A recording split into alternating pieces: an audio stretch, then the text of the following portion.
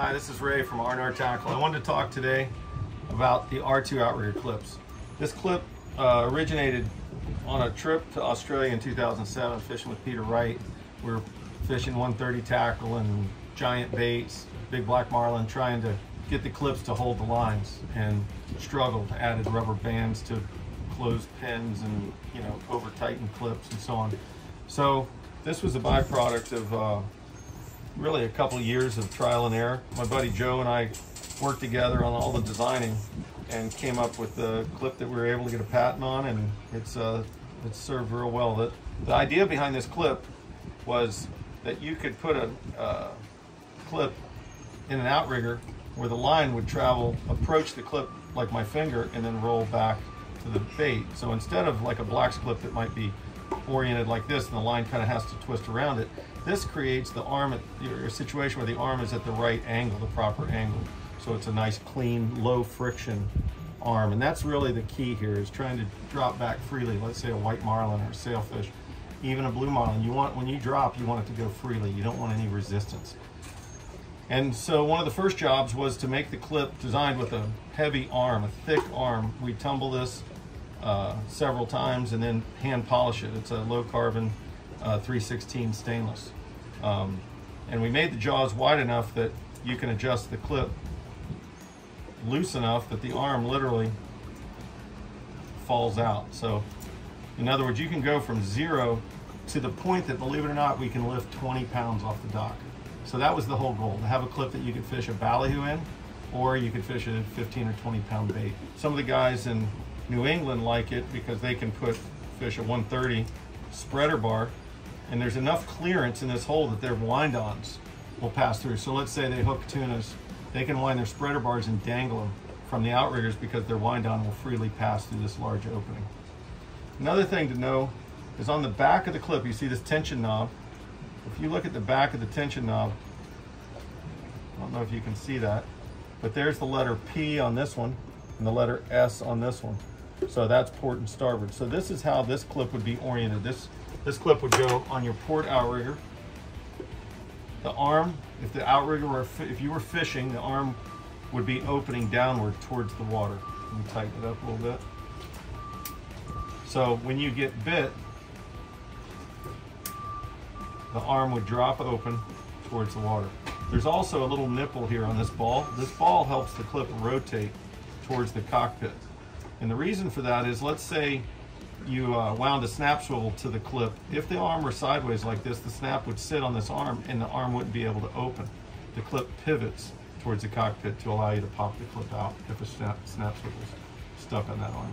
But overall, I just think the clips turned out well. They're, like I said, highly polished arms, strong jaws that can go all the way down to zero, from 0 to over 20 pounds.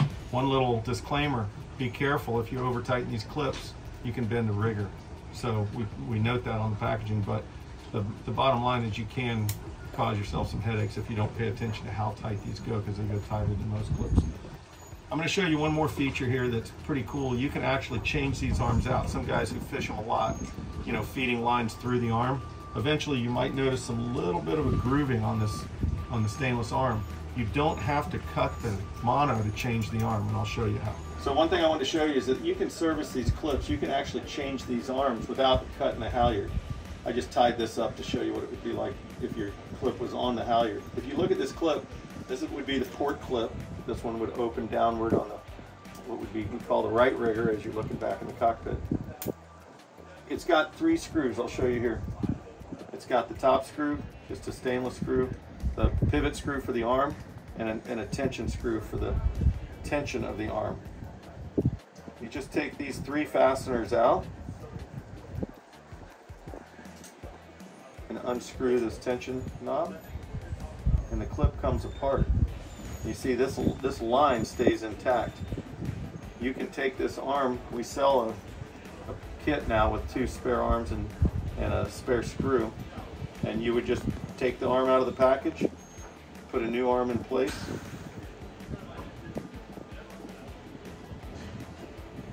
and see this is a horseshoe, so it just goes right back over the top. Everything lines up. Tighten the screws back down. Be careful when you tighten these screws. It is screwing into plastic. I call it 2-finger tightening. Tighten it as tight as you can with 2 fingers. That's all you need. Now you would just put the tension screw back in.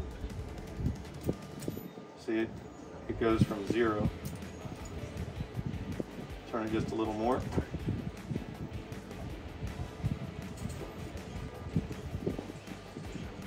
There you go.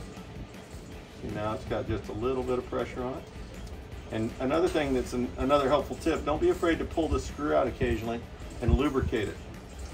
It's just a plastic screw. The reason we use a plastic screw is not trying to be cheap, but it adds to the lightweight feature, and we have an imperfection built into the thread, so it's a little bit like a lock, how a lock nut would be, where it takes a little bit of pressure to turn it. We do that on purpose so that the screw doesn't vibrate out while the boat's running. But anyways, taking the screw out, dip it in a little bit of blue grease, put it back in. What that does is allows you to have a little bit more of a fine adjustment on the arm, on this the tension that this arm would feel. Anyways, this clip is pretty durable. The only thing that would go wrong really would be that arm, and like I said, we can now replace the arms in place. And the clip sometimes will turn white after a period of years. It's not really hurting anything. You can replace the clip, or you can continue just to change the arm. But I hope you like them. They're very, very strong, and they seem to do a good job. So hope you enjoy them.